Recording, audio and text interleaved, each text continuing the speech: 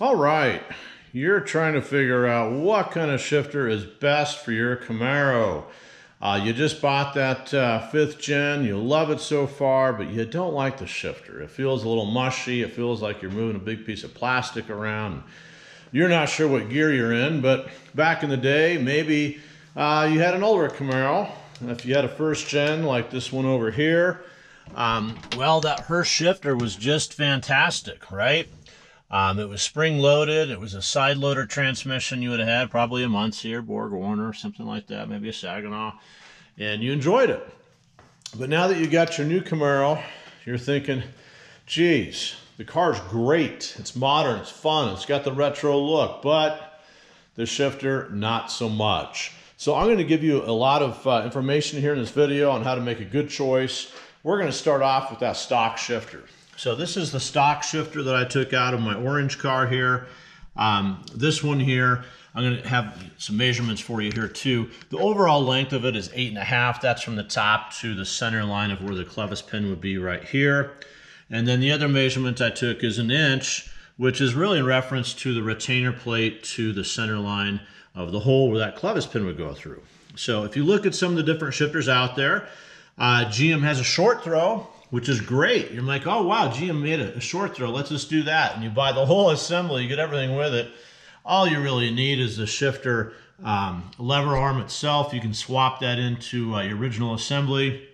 This one here is about the same on the length, but now the bottom measurement changes just a little bit, okay? As we change how that lever arm is gonna be connected. And this is the arm that would connect directly on the very bottom down here, going up forward on the top of your Tremec TR6060, okay? Well, what about the Hurst, right? They were good back in the day, and that's what you really liked. Well, here's the deal. I think that it's just a simple replacement. Again, it's the arm. They did some nice things here as far as tightening up the bottom of it into the housing, but the overall length is a little bit longer, and you really see a big jump on the very bottom side of it here as far as the distance here. That really changes the throw. It's close, it's mechanical, it feels great, but I think they got a little too greedy because I've had some issues with this shifter causing the transmission to grind. So I know Barton is very similar to the Hurst, and I've read online where a lot of people have had grinding issues.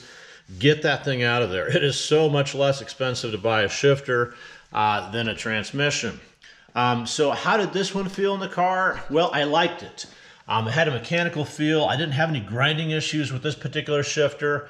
But the thing I didn't like is it didn't have a real positive feel as far as what gear you're in. So if you were at the drag strip and you're out there in 2nd gear and you're trying to grab 3rd gear, you're kind of like, well, I think I got 3rd. Maybe I grabbed 1st. Maybe I got 5th. Huh.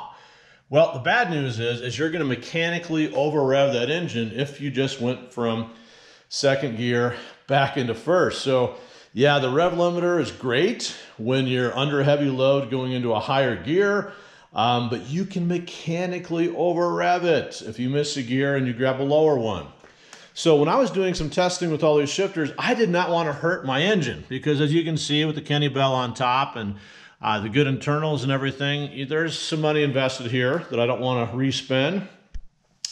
So I went ahead and I tried to do a couple things on lower engine speed power shifts. I would go up to maybe 2,500, 3,000 RPM, power shift it.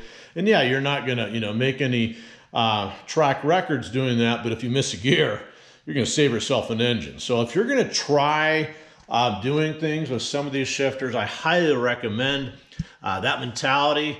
But I'll tell you what, if you just want to save yourself a lot of time and hassle, I don't have one out of the car to show you.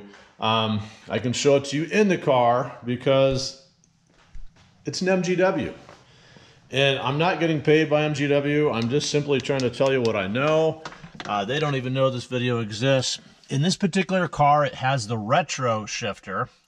I like the look of it, especially having the 1st gen Camaro. I received this, fortunately, as a gift from my very best buddy.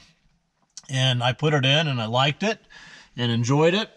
But there were some consequences I found of putting it in. You're going to hear a little bit more road noise, but if you're driving a Camaro and you're trying to have some fun with it, you're probably not too worried about that.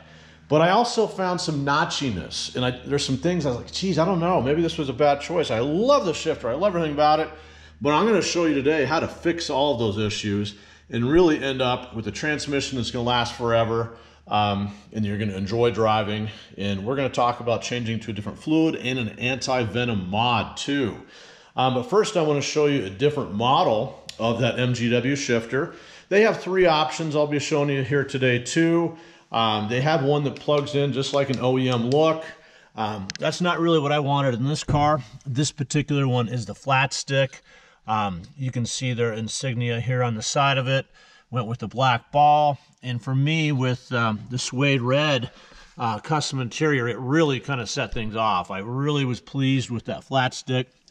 And they have a lot of different color options. I know they've got maybe a silver, a blue, and a black. Don't hold me to that, but you'll have to check out their website to see what they have currently in availability. So I really like that flat stick. But then I really like the retro. It really just kind of depends on what you're looking for. And I wish I had one of these out of the car to show you, to say, hey, this is how it's different.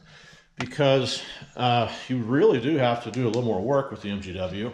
The whole housing assembly gets swapped out. You can see I've got 3 of them here from a couple different cars and shifters. But that's a good thing, because with that other shifter, the MGW, these rubber bushings go away. The squashy bushing in the back here that just kind of moves around a little bit, especially under heavy load, goes away. But I'd like to give you an additional tip. As you go to install the MGW, you do have to drop the cross member. And you might be a little intimidated by that. It's not a big deal. There is some room for the engine to drop, and you don't really need a lift for it. In fact, I replaced both shifters, all these shifters, just here in the garage at the house. It's convenient to have a lift, but then you got the car way up in the air too, and you're like, oh, I got to crawl up there and put this in it. So if you got some safety stands and a floor jack, you're good to go.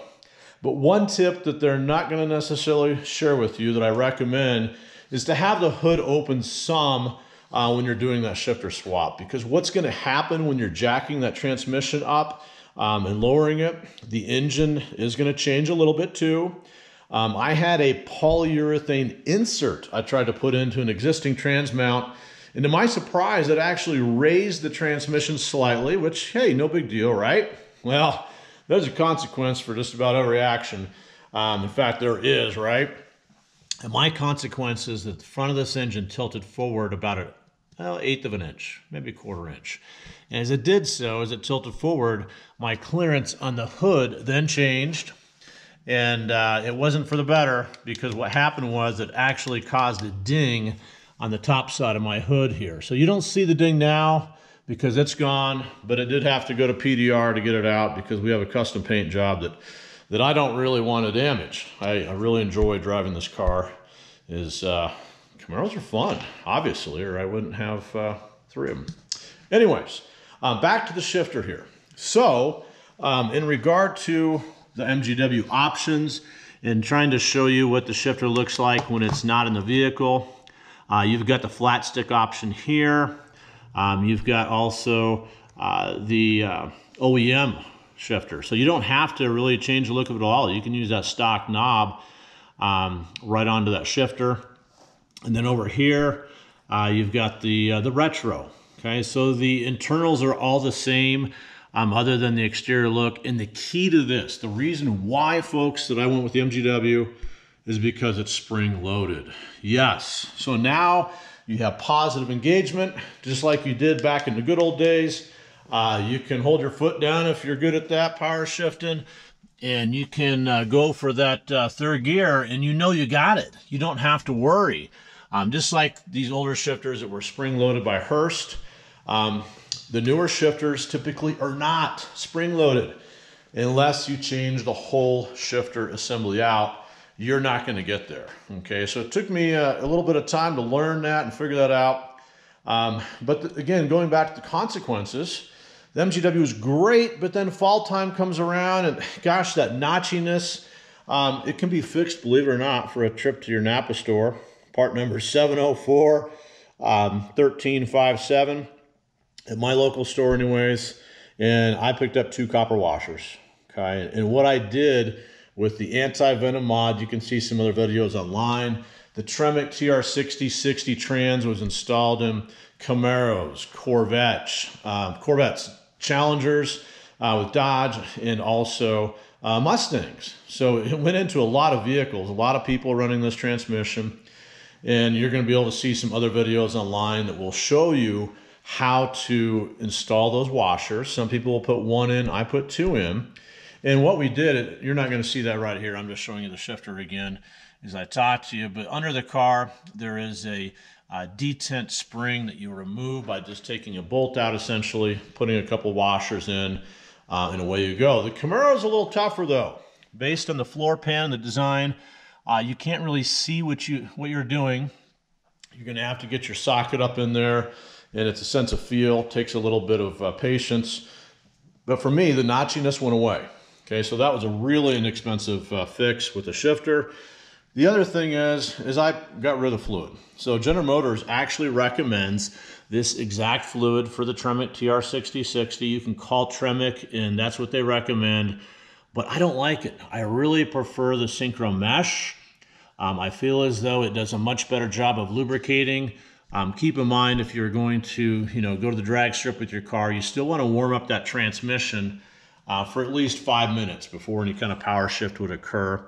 In that Synchro Mesh, I have noticed a difference with it. It definitely is shifter. The smoothness of the shifter is better. It's smooth. It does what you want it to. The likelihood of it grinding is far less. So if you want a shifter that does not grind, MGW is a good answer. If you want a shifter that is spring-loaded and will allow you to have a very positive engagement as you go from 2 to 3, MGW is a great answer for that too. It's not free. It's going to take a little bit of money to make it happen, so maybe you need to save up for a little bit.